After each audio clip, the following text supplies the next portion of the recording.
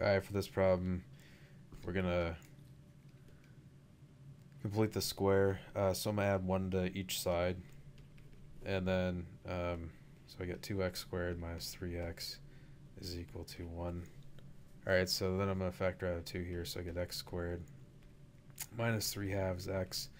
And then I'm gonna take half of this, which is 3 over 4, and then square that. So 3 over 4, so that becomes plus 9 over 16, and then I multiply this times 2, so I get 18 over 16, so it's 1 plus 18 over 16, so I get 2 quantity x minus 3 over 4 squared is equal to 18 over 16, which is 16 plus 18, which ends up being,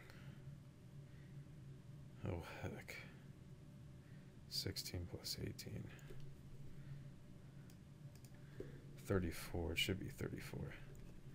Serious mental math there. Okay. Divide through by 2, so times 1/2.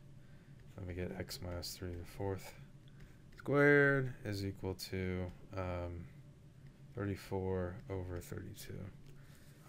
So this reduces down to 17 over 16. Alright, so continuing on.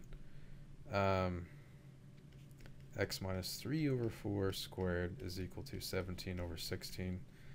I'll take square root of both sides.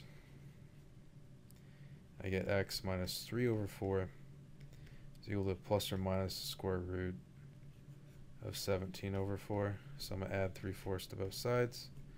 Plus 3 over 4. Finally, we get our solution, which is x is going to be equal to, they have the same common denominator.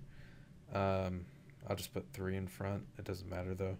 3 plus or minus the square root of 17 all over 4. So this is 2 solutions because you got the plus or minus there. Alright, that's it. That is the solution. Hope this helps.